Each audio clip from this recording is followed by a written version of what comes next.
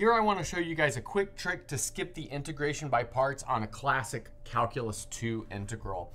And so what we want to look at is the indefinite integral of e to the ax times cosine of bx, where a and b are non-zero real numbers.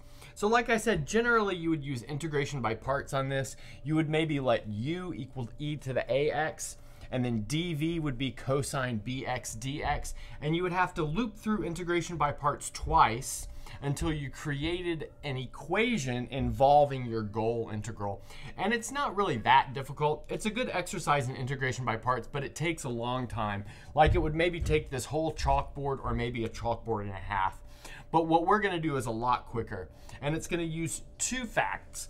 One of them is called Euler's formula, and it says that e to the I theta equals cosine theta plus I sine theta. And you can like prove this using a Taylor series, but this is a pretty commonly known formula. And another one, which comes from Calculus 2, is just the antiderivative of an exponential function. And that is the antiderivative of e to the alpha x dx is equal to 1 over alpha e to the alpha x, of course, plus a constant because we have an indefinite integral or an antiderivative. Okay, so let's get to this. So the first thing that I want to do is add something to the integrand so it looks a little bit more like this.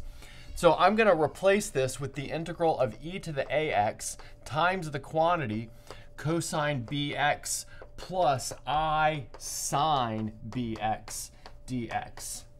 But of course, I've changed the integral in this case, and I've changed it by adding e to the ax times I sine bx. And so that's a problem. But we can get rid of that by saying that we want to just take the real part of this. So I'll just put an RE in big parentheses around everything, and that means that I'm taking the real part of this expression. And now this would be a problem if a and b were non-real numbers, or if x was a non-real variable.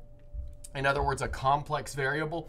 But in our case, we're assuming that a and b are non-zero real numbers and x is a real variable. So the only imaginary thing that popping up in here is this I attached to the sine bx. Okay, great. So now what I can do is take this cosine bx plus I sine bx and rewrite it with Euler's formula. So notice this guy is just e to the I times bx. Good. But now I can use exponent rules to mash these two things together, this e to the ax and e to the I bx. So remember, if you multiply two things with the same base, you just add the exponents. So that's going to give me the real part of the antiderivative of e to the a plus I b times x dx. Good. Okay, fantastic. Now what I want to do is use this rule over here. So in other words, I take the antiderivative of e to the alpha x. I get 1 over alpha e to the alpha x plus a constant. So let's see what we do if we get that. So that's going to give us this real part of 1 over a plus bi times e to the a plus bi times x plus a constant c. Good. So generally, we don't want to keep complex numbers in the denominator, so we can get rid of the complex number from the denominator by multiplying by something called the conjugate. So this should look familiar from maybe the radical conjugate when solving limit problems from Calculus 1. So here I'm going to multiply by a minus bi in the numerator and the denominator.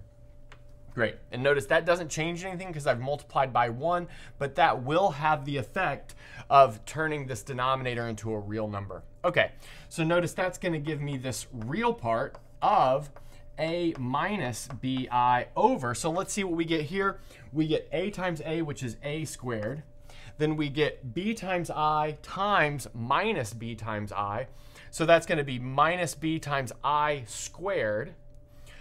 And then I squared is -1, so that gives us plus b squared. And then the cross terms cancel because we have 1 a plus bi and then a -1 a plus bi. So those are going to cancel. Okay, good.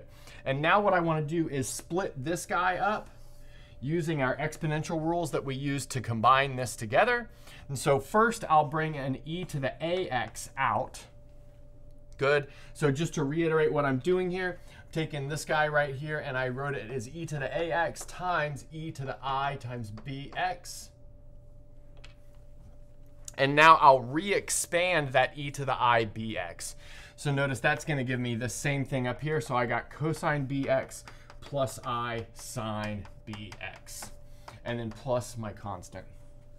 Okay, good. So now what I want to do is take this complex number, a minus bi, and then this expression that involves a complex number I, and combine them. And so in other words, I want to FOIL this out, and so that's going to give me this real part. I have 1 over a squared plus b squared out front of everything. I'll put an e to the ax out front of everything. And now I want to zero in on the real part and the imaginary part. So notice I'll get a real part for multiplying a with cosine bx and with negative bi with I sine bx. So let's see that. So we'll have a times cos bx. And then here we've got minus I times I, so that cancels out to a plus. And so that's going to give us plus b times sine bx. So like I said, that's the real part. We only want the real part, so that's all we really want. But just for completeness, let's look at the imaginary part as well. So we will get the imaginary part by taking this bi and multiplying this cosine, and this a and multiplying this I sine. So let's see what we get for that. So we have plus I times the quantity. So maybe the first one we'll have is a times sine bx. And then the next one we'll have negative b times cosine bx. And then finally plus a constant. So now all we have to do is extract the real part from this. So again, we're considering a, b as being real constants, c is a real constant, and x is a real variable. So the only thing that's an imaginary in this whole setup is whatever is multiplied by this I that we're using as a tool. So that means if we take the real part of that, this part is going to cancel. And that leaves us with, let's see what we have. We have e to the ax times a cos bx plus b sine bx all over a squared plus b squared, and then plus a constant. And that's our final answer. And that's a bit quicker than doing the integration by parts twice and then solving. Okay, so maybe give it a go on your own with e to the ax sine bx, or maybe you could play around with some other similar integrals that are difficult using integration by parts from Calculus 2, but are made simpler using this technique. And that's a good place to stop.